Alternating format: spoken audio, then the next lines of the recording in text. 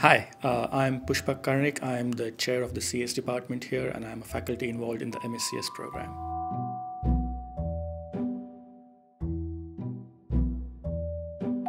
I would say that the MSCS program aims in developing any fundamental qualities or skill sets that students bring in from their previous bachelor's degree programs, and then developing it into a more specialized skill set focused on the area of game development in particular. We cover topics in a wide spectrum, namely AI, networking, graphics, databases, machine learning.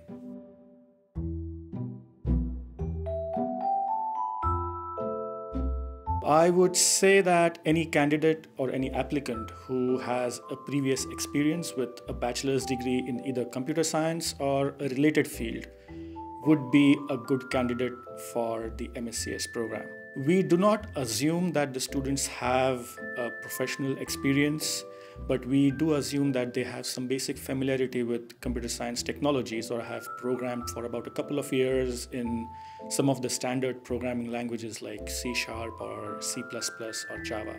Most of our curriculum at DigiPen will be based on C# and C++. So a familiarity with those languages is definitely a plus.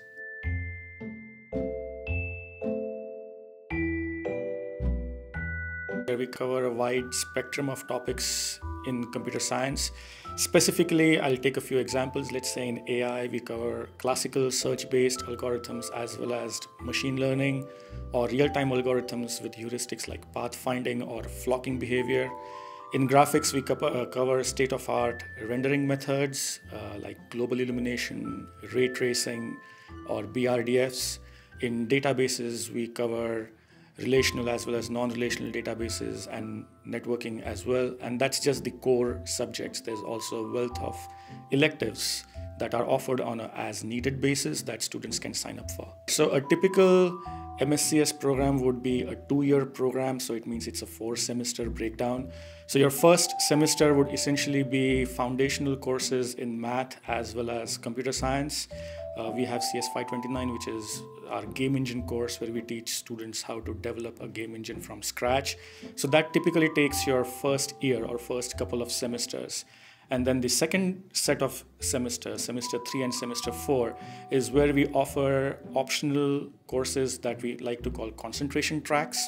So if a student wants to develop more detailed skill set in, let's say, graphics or networking or AI, then they can take a couple of courses or more, given the electives that we offer here in terms of specializing in that particular field.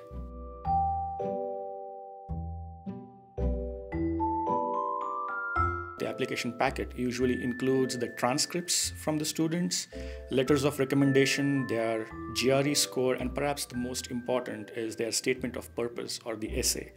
I would say that there is no one factor that we use as a discerning factor to decide if a student applicant is good enough for DigiPen or not. It's a combination of all of them. The GRE scores are definitely a good initial indicator, but we also pay close attention to the essays that the students submit to us. Essentially, we want to make sure that an applicant who applies to the MSCS program has thought through the process of why they want to be at DigiPen and know what they want to do with their career. The criteria for applying to the MSCS program assumes that you have a bachelor's degree in not just CS, but a related field. So for example, someone could come in with a degree in IT or math or even physics for that matter. Now, for applicants who do not have a typical or a standard CS background, their transcripts may not be able to demonstrate some of the skill sets, especially in low-level programming, that we expect from a CS graduate. So our CS entrance for these applicants covers those fundamental topics in, let's say, C, C++, or operating systems, where the students have to demonstrate they have enough know-how and familiarity with the topics on par with a bachelor graduate from a CS program.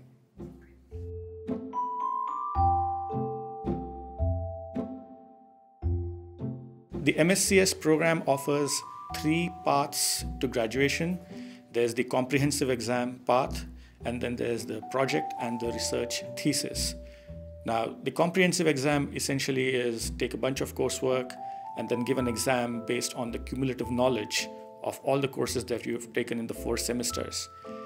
Depending on your project or research thesis, no matter which one you take, typically takes 3 or 4 semesters. That involves the student doing some background work in a specialized topic of their interest, and then spending 3 or 4 semesters with a faculty mentor or advisor working on an implementation to solve an existing problem in that field. So in some ways, to draw an analogy from the arts, I would say that the thesis is sort of the portfolio project for our students. It identifies them as an expert in that field in CS, in game development. And on the flip side, it also enables the employers to look at their resume and go, oh, this is exactly the type of person that we want in a fit for our team.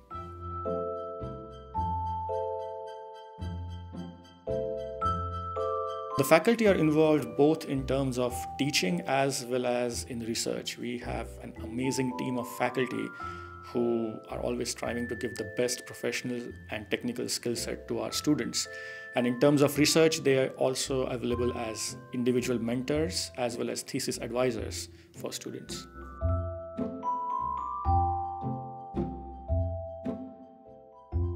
I would say, based on the observations that we as the faculty have made over the years, that some of the fundamental qualities underlying our successful students, I would say, are diligence, discipline, and dedication.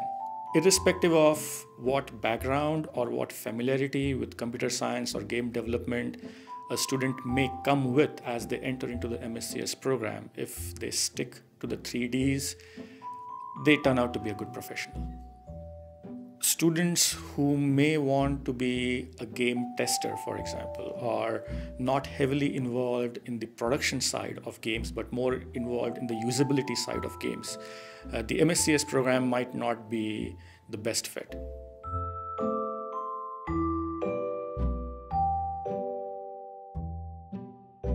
So my background is in computer graphics and visualization, and more specifically in procedural visualization for GIS applications.